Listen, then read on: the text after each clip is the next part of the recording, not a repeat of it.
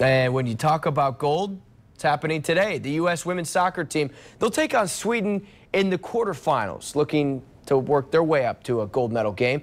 But as it turns out, you're going to have your own opportunity to watch some world-class soccer right here at home in West Michigan today. The U-17 women's national team will be in Holland, taking on none other than Olympic host country Brazil. 24-hour News 8's Tom Hillen is live in Holland this morning with the journey of young women looking to become Olympians. Tom?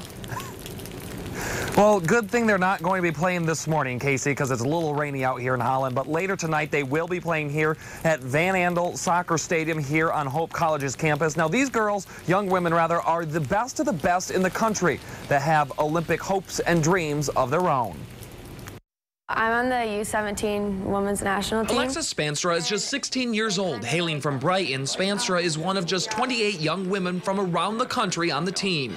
Since this is a World Cup year, cycle, we travel a lot more than some other teams, so it usually happens once a month, and they can be from domestic camps in California or they can be international, which our last trip was in Italy. The team is making a rare swing through Michigan, playing one game against Brazil already this week in East Lansing, where around 3,500 people were there to cheer them on. Just seeing the crowd and they were all cheering for you, and it felt really good. Leading the team is BJ Snow, a Portage native who was a coach at UCLA before being called on to coach Team USA. When we have these opportunities to play the likes of a Brazil, who at the senior women's level is competing for a gold medal in their home country, the more exposure that our young women get to playing against international competition, the better off they'll be. And watching from the stands, Lindsay Tarpley, the coach's wife. Oh, and she also happens to be a two-time Olympic champion, winning gold when she played on the U.S. women's soccer team in Athens in 2004 and again in 2008 in Beijing. I started where they started,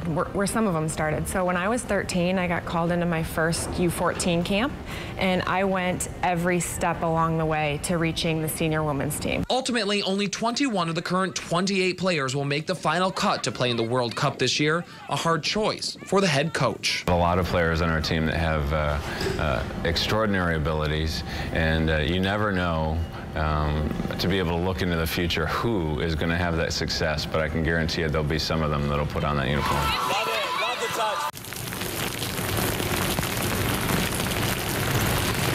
Yeah, you may have the opportunity to watch some future Olympians here tonight. Now, the game will start around 7 o'clock tonight here at Hope College in Holland. The game is free. They are encouraging you to come out, show up early, because you heard thousands of people came to their game in Lansing. So come out, have some fun, and hopefully it's not doing what it's doing right now. Reporting live in Holland, Tom Hillen, 24-hour News 8.